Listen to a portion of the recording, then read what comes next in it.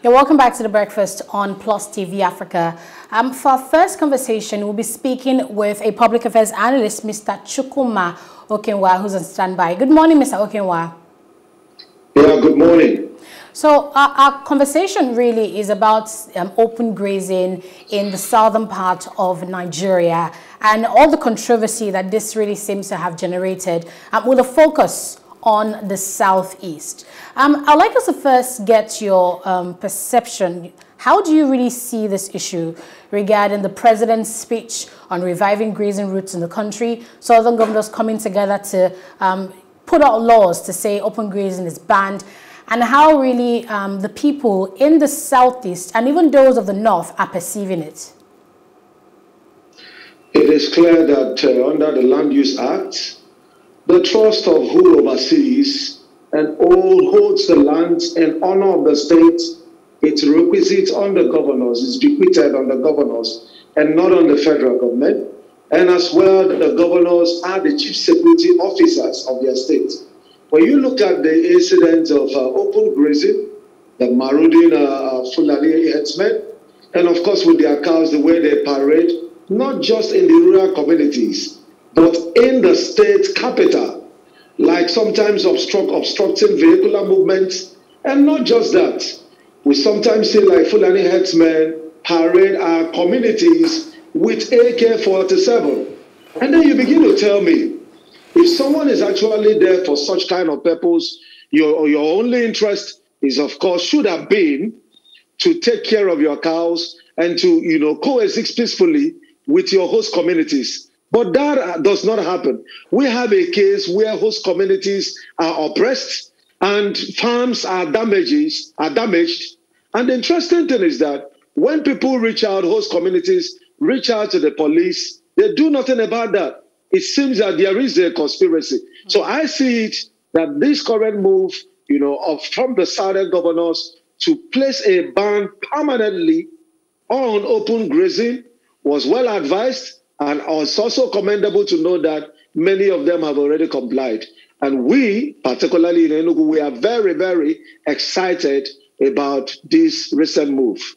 Okay, so now let's focus on the Enugu perspective. I think it was in the news yesterday that the governor, Ifeanyi Ugwuanyi, has passed that bill and of course signed. How much of a challenge was it in Enugu, and do you think that it is perfect timing, or it could have come earlier? Well, we expected it to have come earlier, but then it's better late than never, because considering the demeanor of our governor, like most of us know him, he doesn't talk much. He seemingly, you can't sometimes understand from his body language what may likely be his response in an issue like this, being that he's very peaceful. He believes in coexistence, peaceful coexistence with other part of the country. And so for a very sensitive issue like this, but most importantly, in the interest of the people that he is leading, he just have to do this. And the people are very, very excited with this current move. It is commendable, it is laudable. And personally, I say kudos to the governor of Enugu State. And I would also expect him to act with this level of courage in some other issues that affect the Southeast at the moment. Okay, so regarding this open grazing situation in the southeast, we've seen, news reports saying basically that governors in the southeast have been stalling regarding this when you compare it to, governors in the southwest. But, one of the governors who have gone ahead to pass this is the Abia state government. And on the flip side, people's concerns have been implementation. That beyond passing this anti-open grazing bills into law, does the state government really have the authority to go ahead and enforce this law to make sure that, people who are grazing cattle or who are, roaming with their cattle cannot do that freely anymore? So let's talk about the commitments and the authority, the political will of these governors to follow through with those laws. As a matter of fact, I expect our governors to be not only proactive, but very assertive. It really pays. Let me give you an instance. Just 3 meetings of the southern governors, the foundation of the country is already shaking. Because over the time, it appeared that Northerners tend to see the Southerners as tenants and themselves as the landlord. Now, you can see what is happening with the VAT issue. That is assertiveness. Everything in life can be negotiated. If the Constitution said that you are the chief security officer of your state and the chief executive officer of your state, you don't need anybody, you don't need anyone to like help, inspire you to work, to function optimally in that position. The Nigerian police force is not just an issue of the federal government. It belongs to, including the state governors, and they should be proactive. Whoever is in charge of the state command is called a commissioner. You have other commissioners under you as a governor, commissioner for housing, commissioner for budget, commissioner for youth and sports, and same thing with the commissioner of police. He must not be treated as someone that is higher than the state. And this issue of like maybe waiting to ratify instruction from the Oga at the top, from the IGP, from the IGP, it's even unconstitutional. It ought not to be so, because in the police council, you have the president, you have the vice president, you have the IGI, you have the 36 governors. So even in the voting, if the governors has been very proactive and insist that the Nigerian police force will work, I tell you the simple truth, it will work. But over time, they have not even able to utilize the provisions of the Constitution. They have not been assertive enough. We've always had this situation where elected officers will begin to act as if to say they are appointed by the president. I mean, they should be able to rise to the occasion and say, we are the chief security officers of our state. The police is the tool for governance at every level, and it has to work to protect every citizen. It is an institution that is constituted by the Constitution and should not even be under the purview or maybe like caprices and whims of any politician. If the president even is to order the police around, it must be within the ambits of the law. That's what makes, a nation that is governed by the rule of law. The law is greater than everybody, even the person of Mr. President. Everybody should abide by the rule of the law. All right.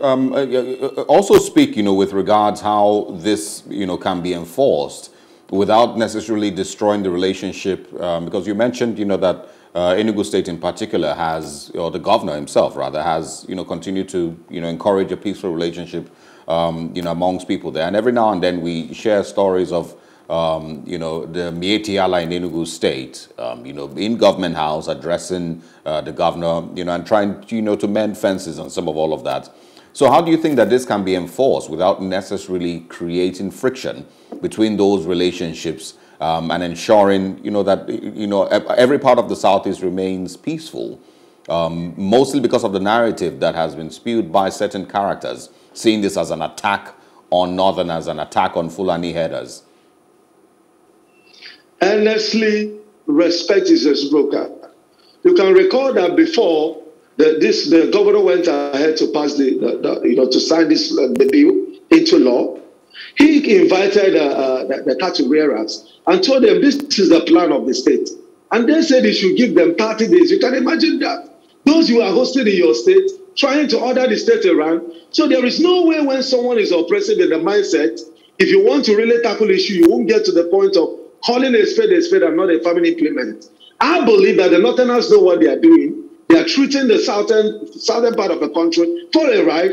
And I tell you, this oneness we've always wanted, this oneness we've always negotiated for, it will be solidified, it will be stronger when every region will have a voice, when everybody is equal stakeholder in the same Nigeria, when every one of us are treated as co-owners of this one nation, and not a situation where the South is oppressed, people are dying in silence and all the rest of it. And then we can't pretend any longer. The unity of Nigeria, it stands up for negotiation. And the only way to go about it, the essence of having extant laws, provision of law, is to ensure peaceful coexistence. That can only happen when there is fairness, equity, and justice. And that is all that the South is demanding for. And the time is right and ripe. And kudos to all the Southern governors. I'm looking forward to the next meeting in November. If they have always spoken all the while, from the beginning of this country, the southern part of the country will not be as marginalized as it is. The southern part of the country has always subsidized the north in everything in terms of the resources. It's interesting to note that why they talk about, how many percentage should go to the South host communities and all the rest of it. Nobody's talking about the gold in Zamfara. It's still completely a northern property. We cannot continue in a false federalism that does not, respect the quality of all stakeholders. We must call a spade and not a family implement. And once that is done, everybody will be happy, collaborating, coexisting in one Nigeria. Okay, I want us to talk about what's happening in Anambra State. They seem to have a gentleman's agreement where, if there's any clash between farmers and herders, whoever is, thought to be responsible will pay compensation. The governor has ordered some farmers to pay compensation to some, cattle herders, and asked cattle herders to pay compensation to some farmers. And that's how they've been doing it. Do you think that system works? For how long will they continue to pay money? Would payments, be enough restitution for loss of lives, loss of farmlands, loss of harvest, lots of cattle? And would you say the Anambra State government is maybe jeopardizing the efforts of the southeastern governors and governors in the south as a whole who have decided to collectively ban open grazing? I have a problem with the way he is going about that. As a matter of fact, when you see state actors begin to act as non-state actors, why seek for alternative ways of dispute resolution when you, as a state actor, can actually initiate laws that will not only ensure that there is a legitimacy of enforcement, but also the sustainability of that policy? What happens when he leaves office in the next few months to come? So he should be able to look at the sustainability. And over the time, when you also say, like, when you destroy things and all the rest of it, invariably we are making provisions for some of those clashes. But when it is very clear, it's interesting to know that both herders and those that cultivate are collectively farmers. They're in one sector, they're in agriculture. But one is already suffocating the other.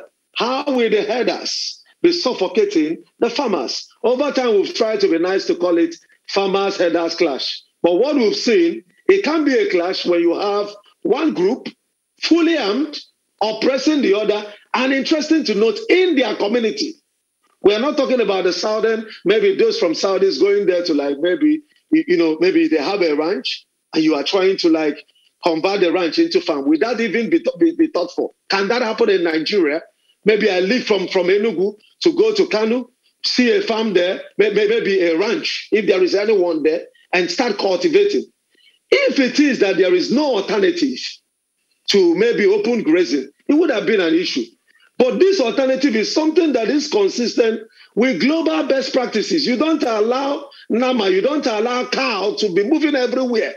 I mean, in a civilized society, what sort of thing is this? We should have moved past this, where other nations are talking about Internet of Things, talking about 5G, talking about electric vehicles, talking about automating their systems fully. Nigeria is still talking about rediscovering open grazing routes. That is far, far, far backward. And I mean, we can't be talking about having this conversation in the 21st century.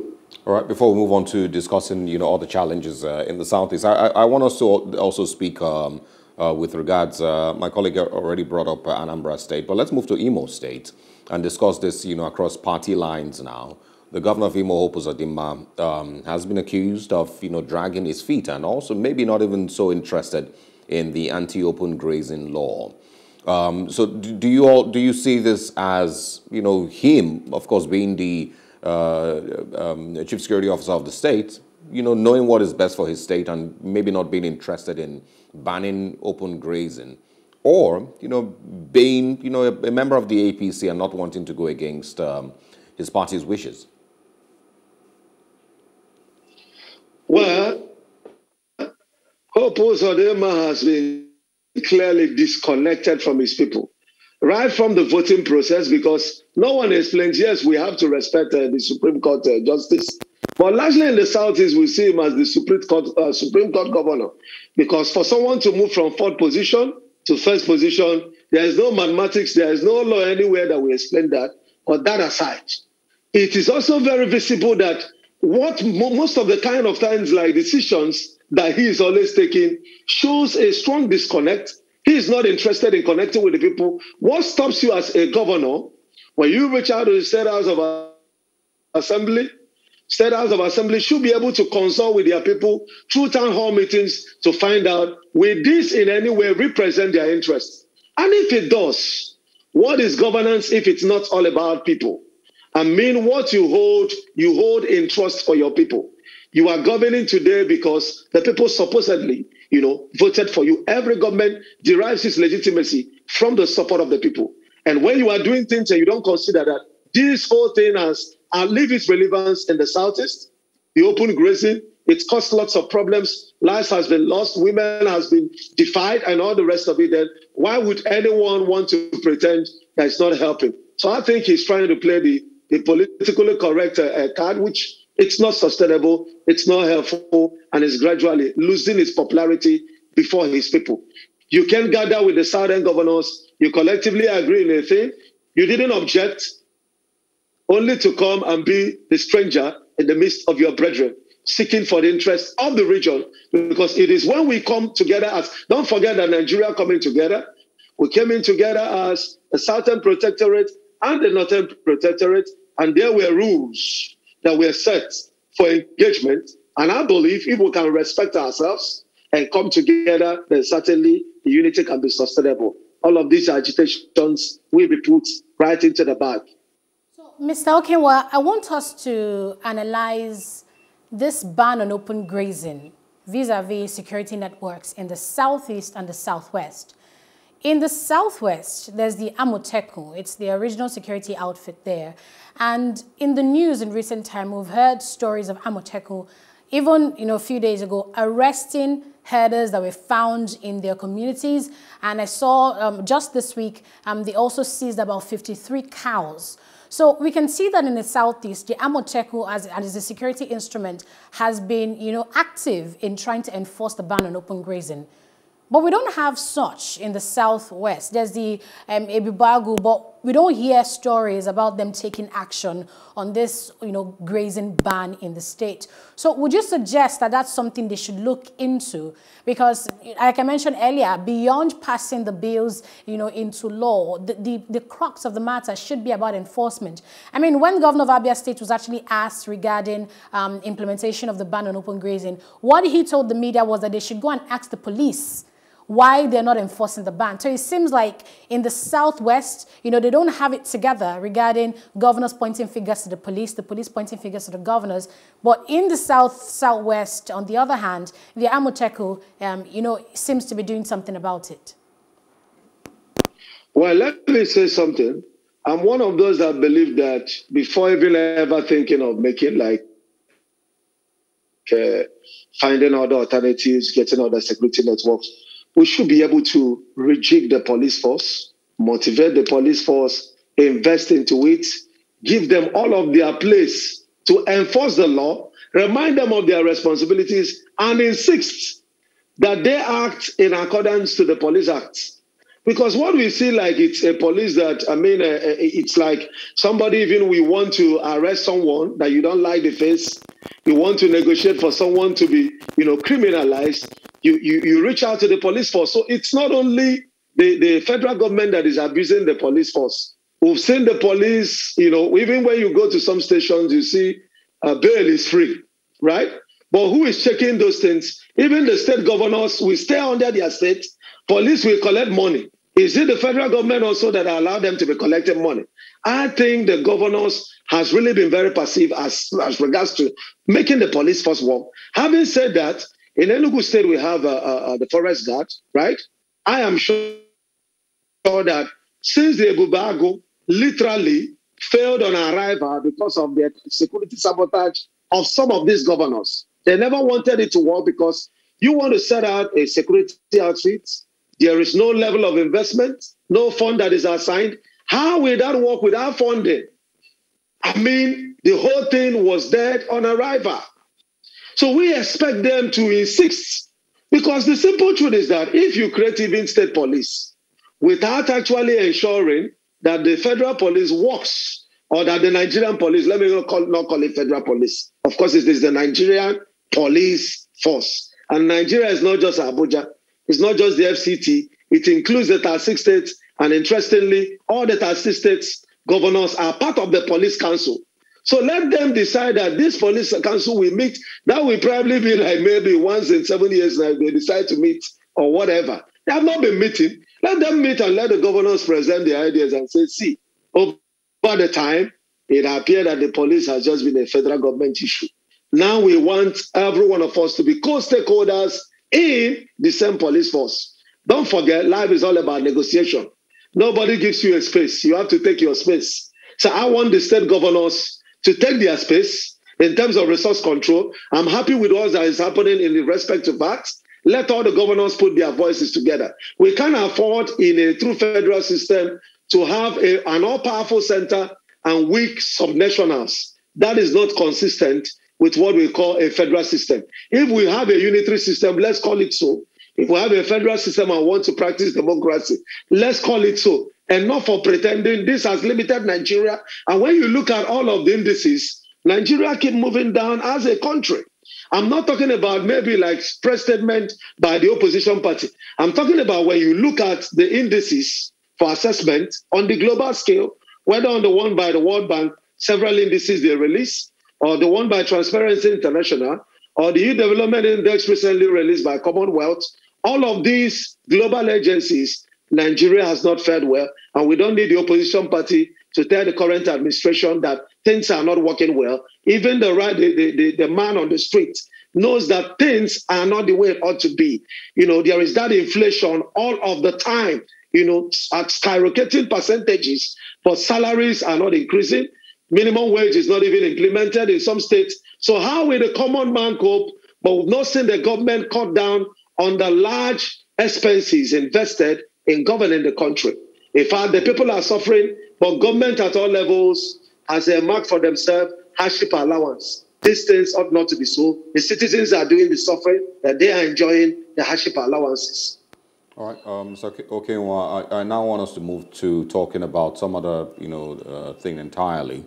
I believe you're currently in Enugu State.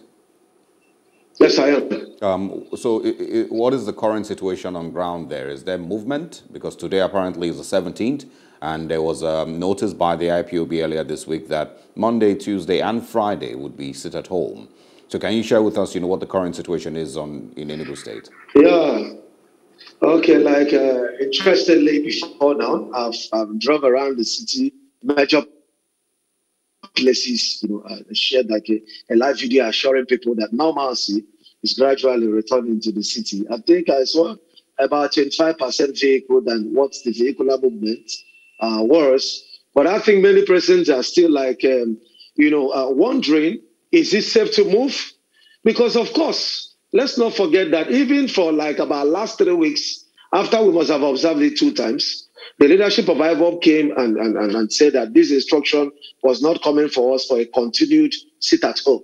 But interestingly, we didn't hear from the government reassuring the citizen that maybe their safety is intact and all the rest. We saw even government offices locked down on such days. But the interesting thing is people are now tired. Of course, like this week, we've been on lockdown on Monday and on Tuesday. And then even this Friday, people are wondering, do we really come out? And government is not saying anything about that. And I think it's really high time for governors in the Southeast to become more assertive, more proactive. We shouldn't be getting instruction of what to do from non-state actors. We should be getting instruction from the leaders that we elected, because one of the things that is very shocking when I try to imagine, during the period of the COVID-19 lockdown, when governors were insisting people should stay home, I mean, it was a battle, it was a fight. You could literally see people disobeying that rule. But IPOB says everybody should sit at home, and there was maximum compliance, largely due to 3 reasons. Some stood in solidarity with the embattled Nandekano. Some others were sitting at home, largely because of fear. I can tell you over 80% of persons were not sure that the government will secure them. And of course, the third was simply because the vehicles, commuters, which were largely controlled by that network, were also not available. So there was no way you could actually go to work or anywhere. Okay, so back to the issue about the open grazing in the Southeast. The Southeast town unions disclosed to newsmen that they would protest against governors in the Southeast who are paying lip service to the ban on open grazing.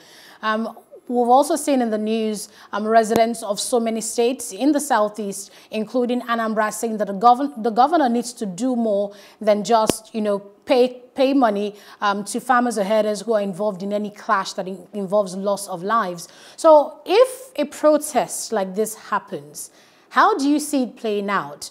Do you see the government of those states that seem to be stalling, take this more seriously? Or do you expect what we see when people gather to protest, the police clamp down on those groups? Clamp down on your people. Protests, of course, would be the only alternative if dialogue doesn't work. Because, you should be able to listen to your people. This thing has caused lots of havoc in the southeast. So protests should be seen as maybe the last option. I would ask all of the town unions to explore the option of dialogue, first of all. And if the governors wouldn't listen, right, then they should be able to do something. But let me tell you the simple truth. It is sad to note at the moment, visibly from what we've seen, that IPOB leadership is more powerful than all the southeast governors put together. And I've called on them before now to go on a leadership retreat and ask them, say, where did we lose it? How come we've lost our relevance? How come the sword has lost its saltiness to the point that when we assure our people to go back to work and do everything, non-state actors. So I'm also thinking that if IPOB tells them, maybe you have to, ensure that this become a law, I'm sure that those governors that are visibly afraid, because the interesting thing also is that some of the governors have their government houses now barricaded. You understand? What is the impression you are creating in the mind of people that walk freely about without the police, without the military and all the rest of it? You are confirming to them that this security is high in your state. And how did it come about? How come when you now have an opportunity to address it, you are not addressing it? It's a question, it's a food for thought for our Southeast governors. Interesting one there, Mr. Chukwuma Okenwa. That statement you made that the IPOB is more powerful than the Southeast leadership. I believe that's something they should think about and find solutions to as soon as possible. Thank you very much. Once again, Public Affairs Analyst based in Enugu, Chukwuma Okenwa, for sharing your thoughts with us regarding the open grazing ban in the southeastern part of Nigeria. Have a great day. Yeah, thank you for having me. Thank you. Absolutely. All right, stay with us. We'll move away from the southeast and now talk about Nigeria's current debt profile and the president's call for another $4.9 billion loan. We'll be joined by an economist, Ken Ife, right after the short break. Stay with us.